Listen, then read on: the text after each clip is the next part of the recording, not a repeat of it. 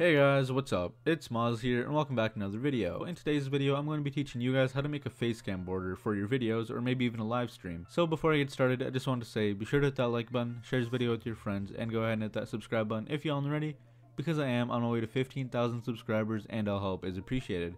But without further ado, let's get on with the video. So the first thing that you guys can probably notice is that this video does require Photoshop, but don't exit out if you don't have Photoshop. I actually have made a video on how to get Photoshop for free on a PC, so check that out in the description below. But once you actually have it all downloaded and are ready to go, come back to this video and let's get started. Your Photoshop might look a bit different than mine does. I do have the newest version, but overall the steps haven't changed at all throughout these versions, so it should be pretty straightforward and easy to follow. The first thing that you want to do is click the file button on the top left. Once you click that, go ahead and click on new, and once you click on new, you're kind of going to see your picture settings right here, like your image settings. And right here, ignore width and height for now, but make sure that everything else is like pixels, /inch, 8-bit, RGB color, transparent, and 300. Now back to the width and height. So this is actually what your video would be, so like your actual video. If you render out in 1080p, go ahead and keep it 1920 by 1080, but if you make videos in 720p, you should be fine to just go ahead and do 1280 by 720. And I really doubt that anyone still makes lower than 720p quality videos, so I'm not really going to cover that, but on the off chance that you actually still do that,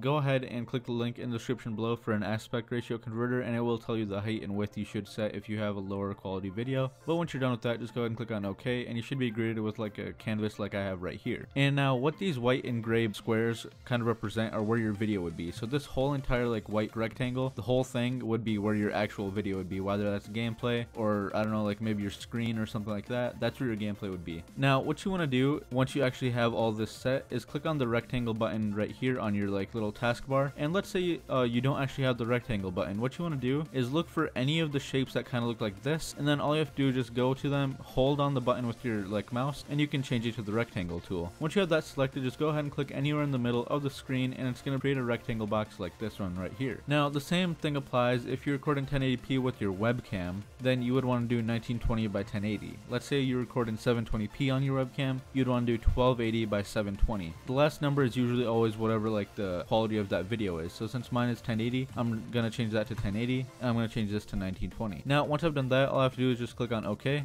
and I should be set to go from here. Now there's a chance that your rectangle is not going to look like mine does right now, so what you want to do is click on fill and make sure that this is like little dash right here.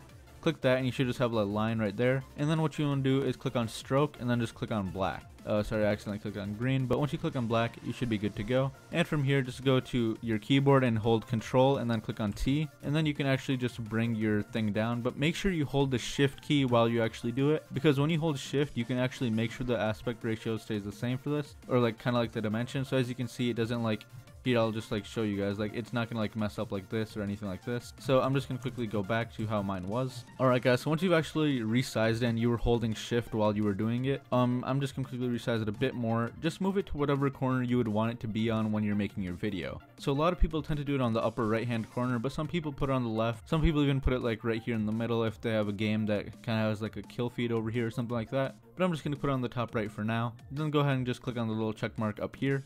And once you've done that, you basically got the webcam border set and you're ready to go. But let's say you want to add some text or something like that. I'm just going to quickly teach you guys how to do that as well. Click the little T button right here, which stands for text, and kind of like drag out a little like text box. Once you've done that, type in whatever you want. So I'm just going to quickly type in my name. Alright guys, so I just typed in my name, and it's kind of hard to see because it's white font. But what I'm actually going to do is just click on the checkbox right here, and it's right here in the middle. I don't know if you guys can see it that well, but what we're going to do to make it look nicer is double click on the layer right here, and then you're going to see a little window like this. So I'm going to move it to the side so you guys can see what I'm doing. What I'm going to do from here is actually add a stroke, and that's going to put a little black line around my text, and it actually makes it way easier to see. So I tend to put my strokes at either 4 or 5 depending on how small like the object is. I feel like for this video it would actually be good at 5 because the webcam border is so thick. But once you're done with that, just click on Control T on your keyboard one more time, and then just move it over to your webcam. And once you feel like you found like a good spot to put it like on your webcam, a lot of people tend to put their text like right here in the middle. But once you found that good spot, I'm just gonna move it down a bit more, and once you feel like you're ready, just click on the checkbox right here and you should be good to go in that aspect. Now another thing a lot of people tend to do is actually add like color to their rectangle border instead of making it only black. So what you can do is just double click on the rectangle layer right here. What a lot of people tend to do is actually just go ahead and click on the color overlay button right here, and then just change whatever this color is right here. They just click on it, and a box like this should appear, and you can just change the webcam to whatever color you want. But what I'm actually going to do is just set a gradient on it instead of a solid color overlay, because it's going to look nicer. So all you have to do is just up the opacity all the way, and then just change whatever like gradient you want. There's chances you probably don't have all these like I do right here, but you can make your own custom gradients, and it's pretty simple to do. So I'm just going to quickly look for like a nice blue one, and I'll get back to you guys when I'm done with that. Alright guys, so I actually just found a gradient I liked.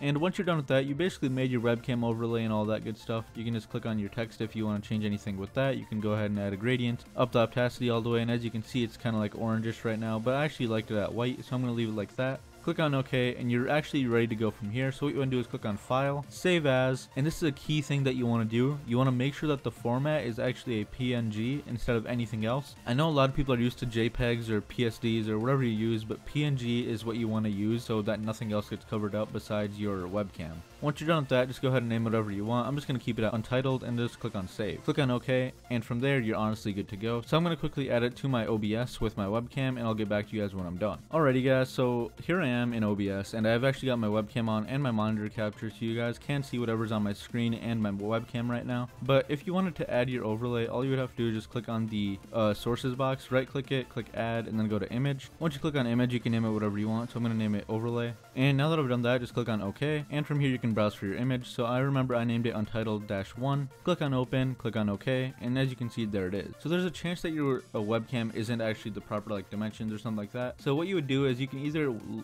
change the size of your webcam to fit into the smaller box like I am doing right now, or you can actually make your webcam bigger. Like let's say you want to make it that big, and then you can just quickly unedit that scene, go to overlay, click edit scene on that, and just drag it out until it fits the webcam. And as you can see, there it is. So let's say you had some like gameplay or something in the background, then this webcam would actually be covering everything that's behind it.